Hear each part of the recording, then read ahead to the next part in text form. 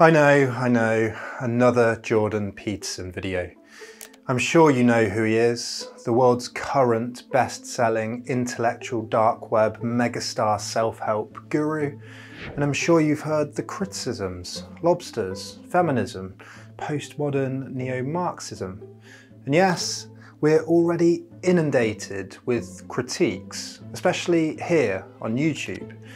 But today, I want to look at something that I think has both been overlooked and is central to Jordan Peterson's and the wider self-help genre's philosophy: individual responsibility.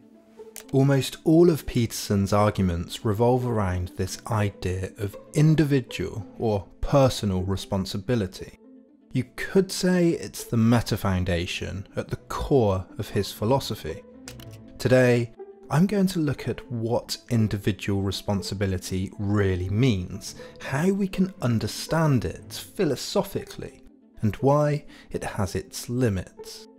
The argument I'll draw out is this: that Peterson emphasises individual responsibility to an unreasonable degree, while discounting the necessity and power of social or collective responsibility, that each, individual and social, are two sides of the same coin.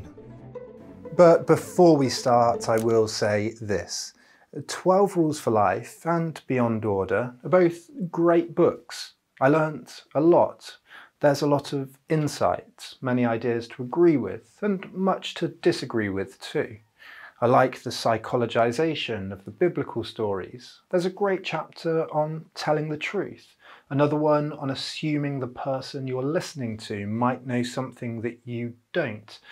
And I also think he often gets unfairly caricatured, but he, in his turn, repeatedly strawmans and oversimplifies his opponent's arguments, usually leftists and postmodernists, in a way that I think, frankly, is irresponsible. But taking a thorough look at the idea of individual responsibility helps us to understand why he almost has to do this, because of what he's leaving out. So first, what does Peterson mean by individual responsibility? Both 12 Rules for Life and Beyond Order and Peterson's wider lectures have individual responsibility at their core. The books are replete with phrases like, "You must take responsibility for your own life, period. Each individual has ultimate responsibility to bear, and we must each adopt as much responsibility as possible for individual life, society, and the world." And this lecture, and others like it, talk of the sovereign individual. Now, first, what follows isn't an attack on individual responsibility per se. The concept is fundamentally important, timeless, powerful, has been historically fought for, and Peterson has a lot of well-articulated, useful insight on how to take responsibility that people clearly want to hear. But what I want to focus on is what's left out. It's safe to say that Peterson is a type of individualist. He focuses a lot on the archetype of the hero's journey, for example, of personal sacrifice, of focusing on oneself. Conversely, he's sceptical, to say the least, of any collectivist or socialist ideologies, and ideology more broadly. As he says here, it's the enemy of the idea of the individual, the sovereign individual, which is the central idea of the West. I mean, and that's manifested in the underlying religious structure. What category is to be primary? And for me, the individual is to be primary. And there's a variety of reasons for that. First of all, the individual is the locus of suffering and also the locus of responsibility. So those are really the two reasons. This is illustrated more clearly in Book 1, Rule 6. Set yourself in perfect order before you criticise the world. He writes in it, Consider your circumstances. Start small. Have you taken full advantage of the opportunities offered to you? Are you working hard on your career or even your job? Or are you letting bitterness and resentment hold you back and drag you down? Have you made peace with your brother? Are you treating your spouse and your children with dignity and respect? Do you have habits that are destroying your health and well-being? Are you truly shouldering your responsibilities? Have you said what you need to say to your friends and family members? Are there things you could do that you know you could do that would make things better around you? Have you cleaned up your life? Now, to understand why this core foundation is one-sided, we need to see what the other side of the coin is. We need to ask a really simple question. What does individual responsibility mean?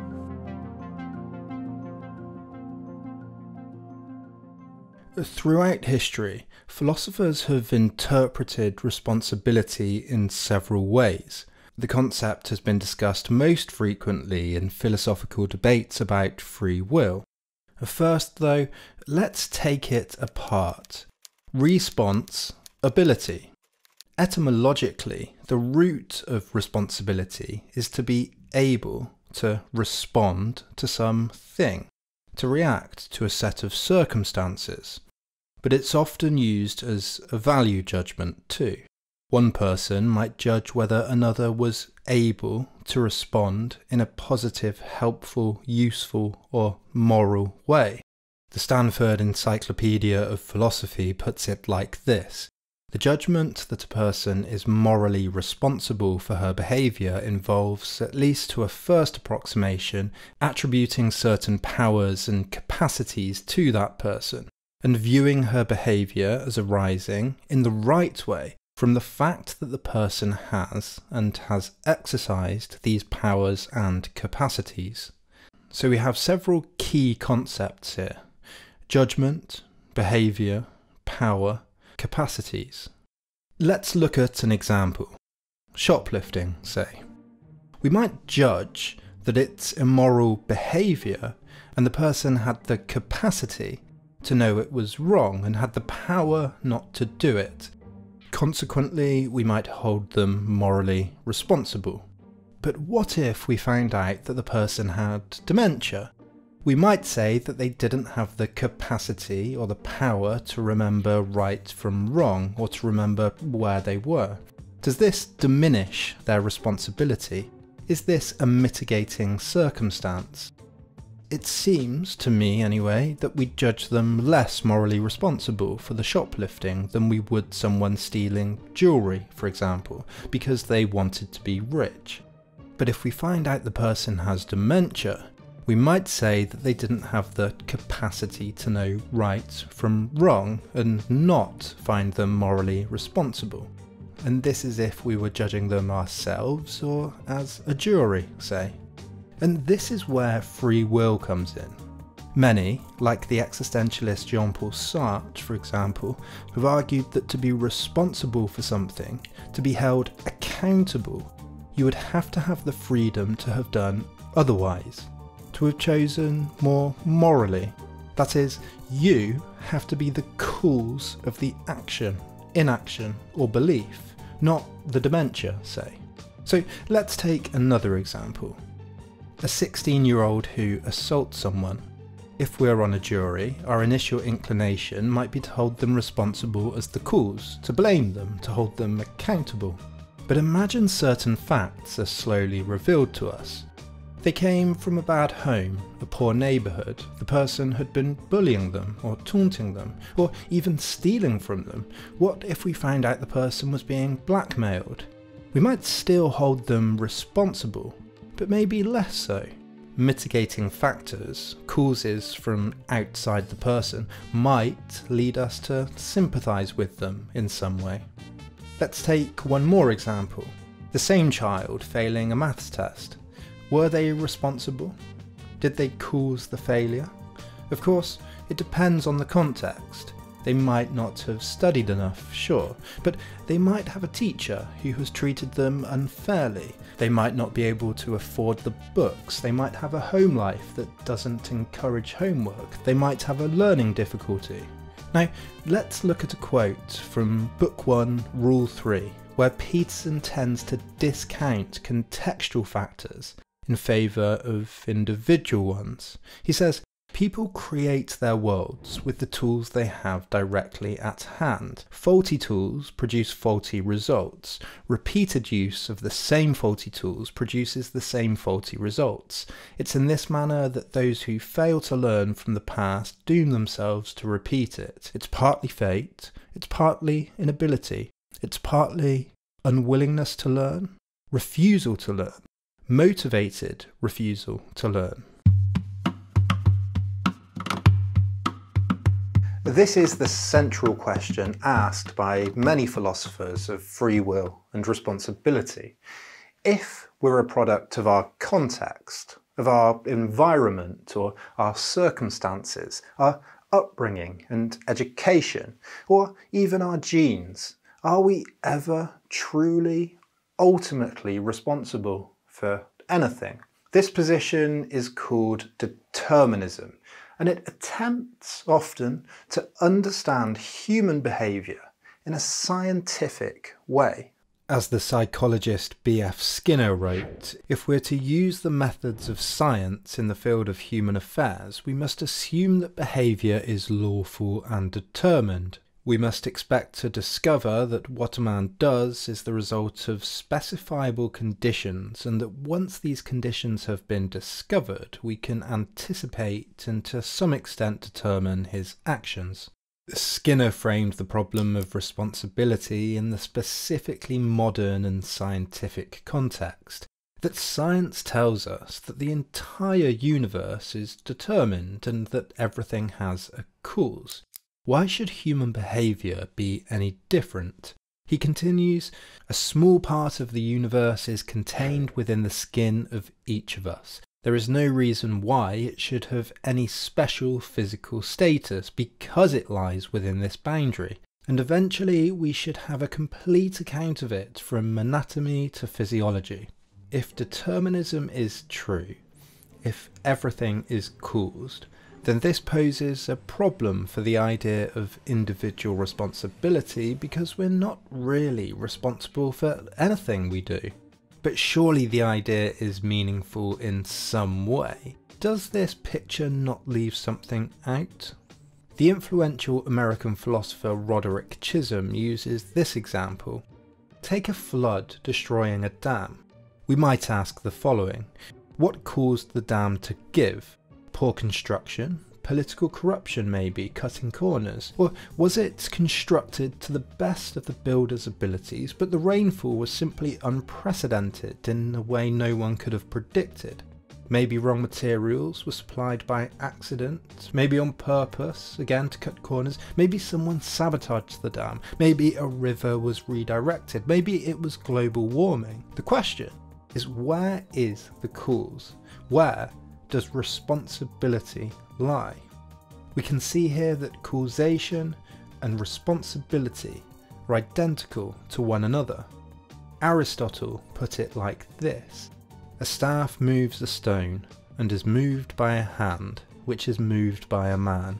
Do we hold the staff responsible for moving the stone, or the hand?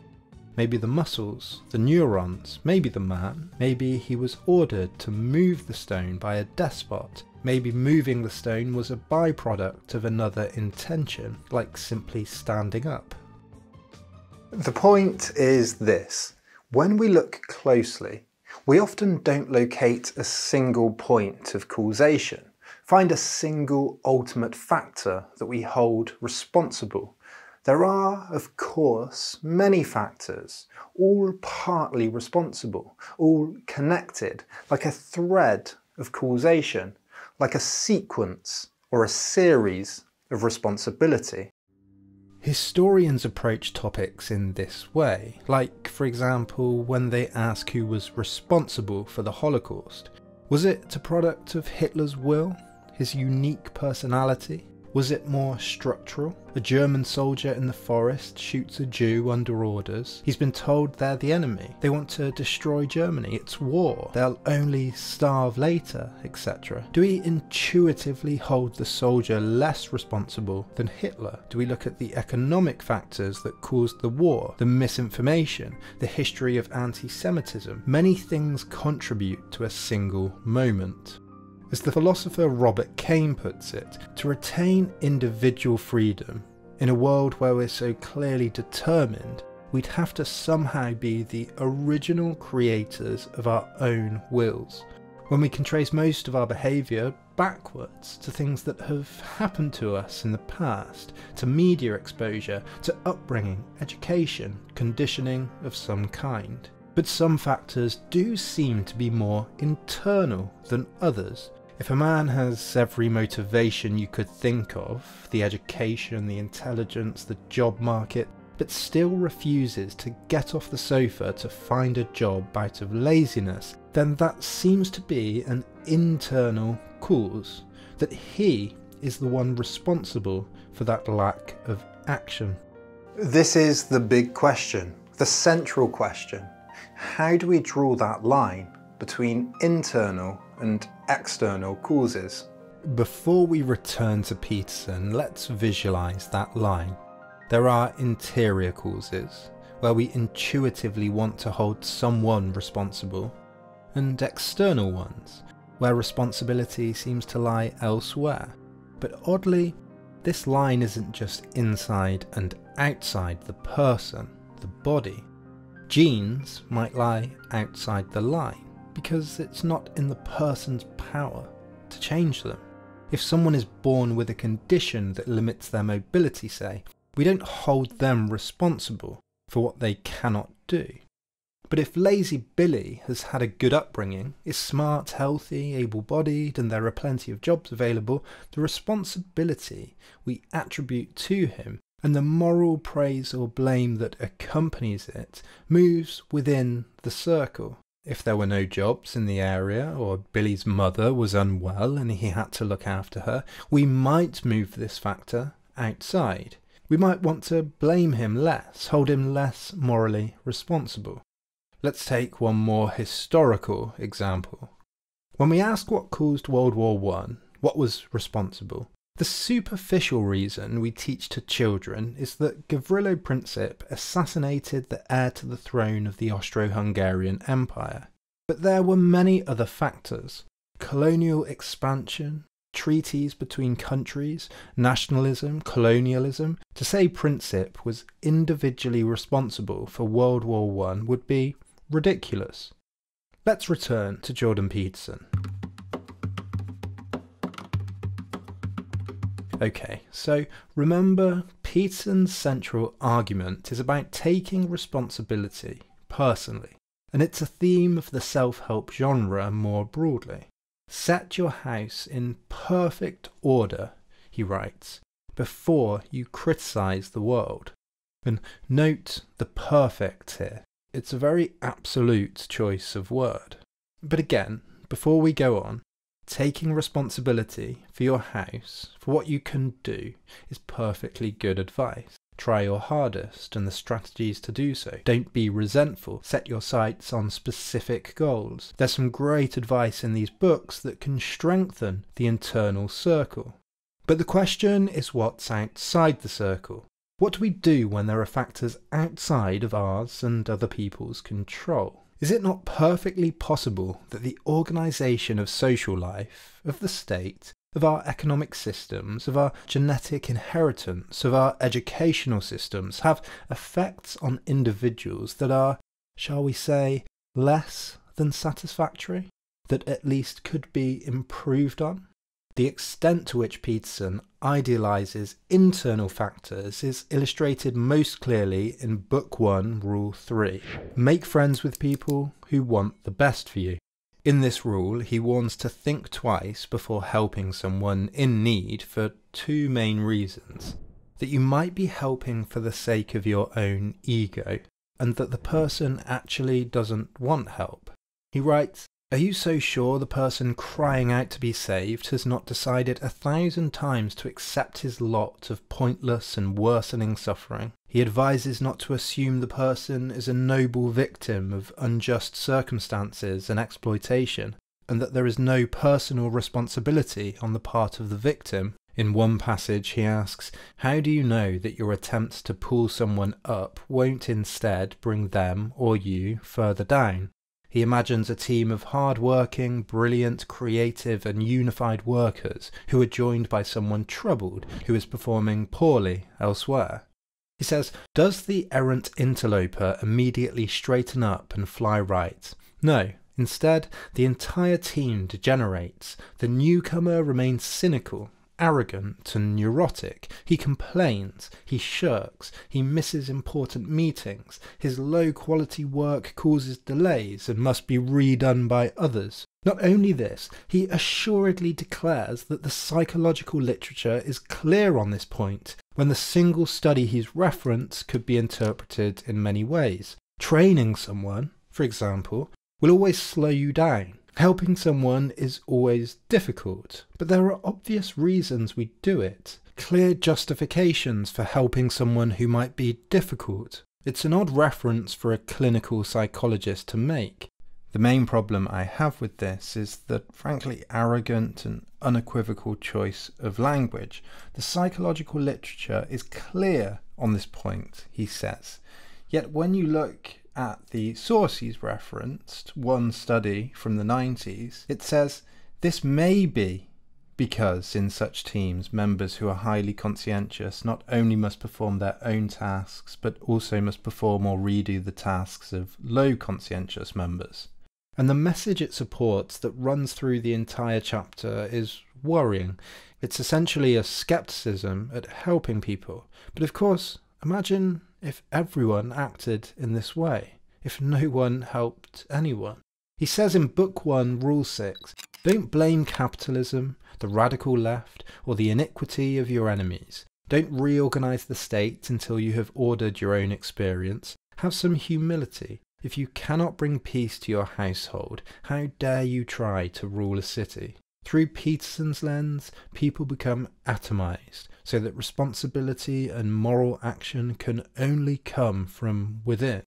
His account of the self makes people individually accountable and unrealistically self-reliant, so that help must come from within, without any reference to factors that might be too big for a person to overcome themselves.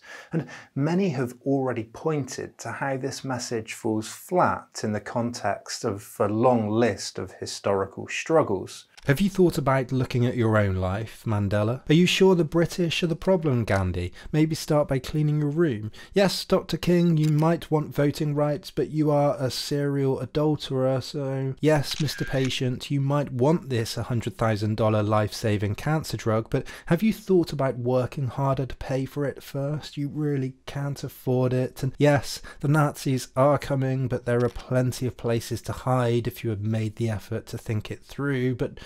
you are lazy, after all. Again, I'm not trying to belittle individual responsibility. You could point to any number of counterexamples where it is applicable. I'm only trying to show where it's not, where it seems to leave something bigger out. The question is not just how do we hold individuals responsible for changing themselves, but how do we arrange social, cultural and economic life in such a way so that individuals are most likely to be able to change themselves. As Peterson himself says, perhaps the game you are playing is somehow rigged, but then he can't avoid the temptation to add, perhaps by you, unbeknownst to yourself. So what do we do when we're faced with problems outside that circle? When the game is rigged? When there are no jobs? When the Nazis are closing in? When we're denied our basic human rights? What do we do when something else really is responsible? Well, we look to something bigger.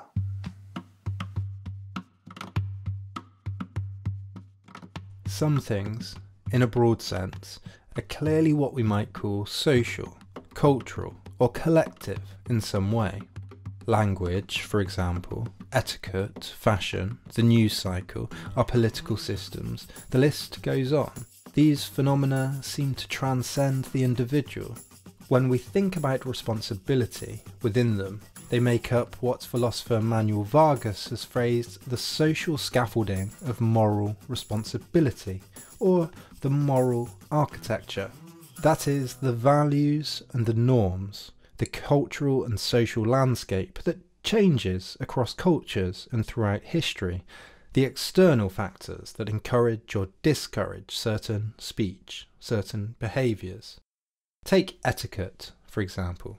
We might hold someone morally responsible for being rude, for saying racist or sexist things, for giving a Nazi salute, for constantly interrupting in a conversation. But the person has to know that the statement or action is considered wrong. They have to understand the social scaffolding of moral responsibility. If they come from another country, for example, we might say that they were unaware. As Peterson himself says, what we deem to be valuable and worthy of attention becomes part of the social contract, part of the rewards and punishments meted out respectively for compliance and non-compliance, part of what continually indicates and reminds, here is what is valued. Look at that, perceive that and not something else, pursue that, act towards that end and not some other. In other words, the external factors that motivate us to speak or act in specific ways are culturally and socially situated and determined, and we can be aware or unaware of them and how they affect us and others. Sometimes, though, it's the social and cultural scaffolding itself that some might consider wrong, unethical, and in need of changing. Someone in Germany might not have wanted to give the Nazi salute, even though it was considered the responsible thing to do. A slave might not want to use the phrase, "Yes, master." A woman in Afghanistan might want to vote. Some of these things are clearly social. The acceptability of them, the motivational power of the tyranny of the majority, say, as Mill put it, the external pressures are all larger than any one individual. Language is a great and simple example here. We're of course partly responsible for what we say, but the tools, the structure, the language itself, the grammar, it's a broader social phenomenon. Culture is another great example. Roads and infrastructure, moral norms, etiquette and political systems are others. The central point, if we turn to our internal-external circle, is this. Some of the factors that contribute towards how people act are external. They're larger than any one person, and any one person can't affect their change. But they can also be changed. History demonstrates it. The question then is how. Take the campaign for women's suffrage. It was an external factor that women couldn't vote, and so had impediments to living their lives in specific ways. The social scaffolding of moral responsibility expected women to act in specific ways, dress in a certain way, look after the home, not work, not get an education, not drive, not vote. To say a woman was responsible for not being able to advance her career in this context is like saying Gavrilo Princip was responsible for World War I. There are larger structural factors. And of course, when we look to history, those factors, those values, have always been contested. Morality is socially and culturally constituted. And because those factors are often so socially entrenched, there's only one way to overcome them or to change them. Collectively, socially, through networking, campaign building and coalition building, through critique, through, dare I say it, ideology. Instead of acknowledging this, Peterson writes, "It's impossible to fight patriarchy, reduce oppression, promote equality, transform capitalism, save the environment, eliminate competitiveness, reduce government, or to run every organisation like a business. Such concepts are simply too low resolution." But for collective action, like the civil rights movement, or even building a community bridge, say, low resolution, at first at least, is necessary. It enables us to come together, to form alliances, to delineate the outlines of the problem, to find a broad agreement that unites a group pursuing a particular goal, despite their disagreements. Not every suffragette agreed on the course of action. Not everyone in the community agrees where the bridge should be, or what it should be made out of. Not everyone agrees on social values, on national history. But the low resolution goal in many great social justice movements was clear: to take a large external impediment, bigger than any single person, and to unite into a majority powerful enough to address it. In Book 2, Rule 4, Peterson recommends that we notice that opportunity lurks where responsibility has been abdicated. Great rule. He advises us to organise what you can see is dangerously disorganised. And he writes, "What is the antidote to the suffering and malevolence of life? The highest possible goal. What is the prerequisite to pursuit of the highest possible goal? Willingness to adopt the maximum degree of responsibility, and this includes the responsibilities that others disregard or neglect.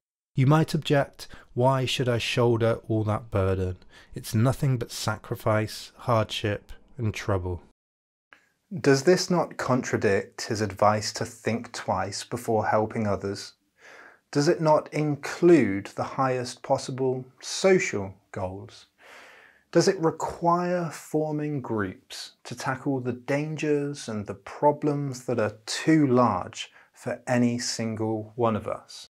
The reason Peterson dislikes identity politics, postmodernism, feminism, Marxism, and other isms, he often says, is that it reduces individuals to their group identities. You become defined by your class, gender, race, your social position. As he says here, Here's the postmodern world. It's the Hobbesian nightmare. It's everyone against everyone else, except it's not individuals, it's groups. And you're stuck in your damn group, and it's the only thing about you anyways that's relevant, which is why we might base our hiring on it, for example.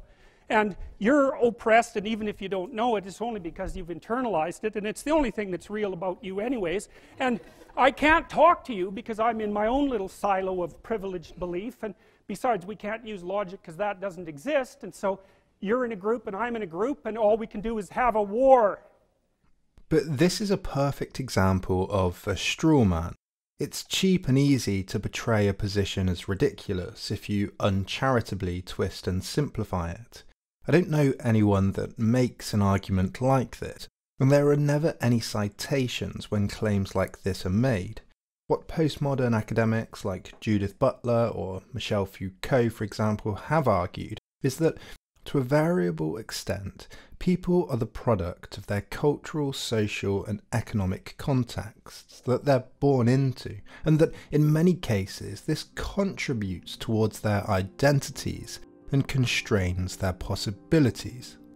I mean, take the history of black feminism in the US. From this critically acclaimed history, it describes how poverty has been integral to the experience of black women, even more so than black men since slavery, because of overlapping pressures. For example, black men not earning a living wage and having shorter lives than white men, which has left black women widowed with no support, a lack of education through deliberate underfunding of black schools, particularly in the South, cultural norms around black women working in agriculture and domestic service, and endemic reluctance to provide aid to black women, not to mention political exclusion, literacy tests at the ballot box, and more obvious racial discrimination.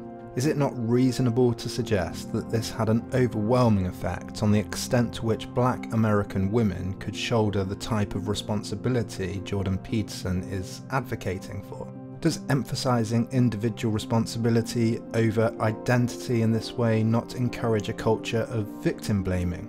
Looking to history for evidence, does it not require something more social and collective to address such endemic injustice?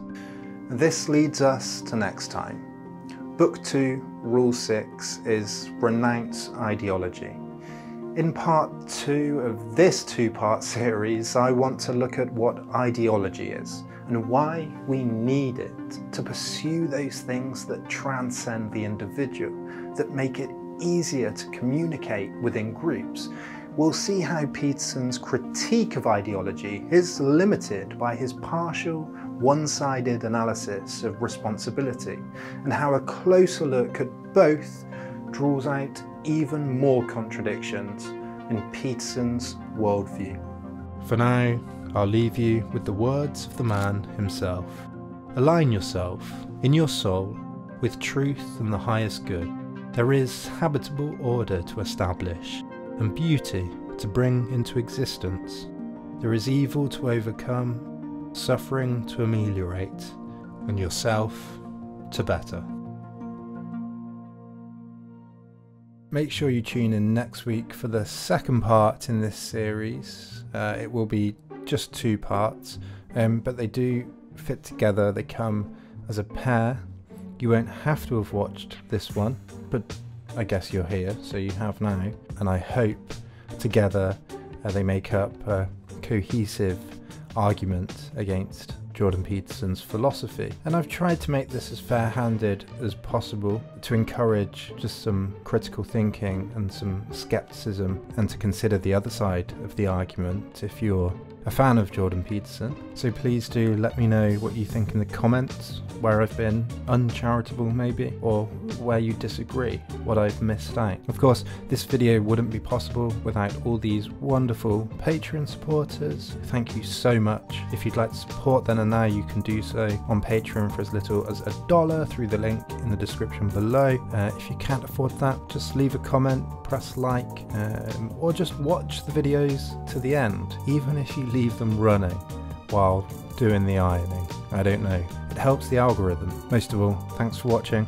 I'll see you next time.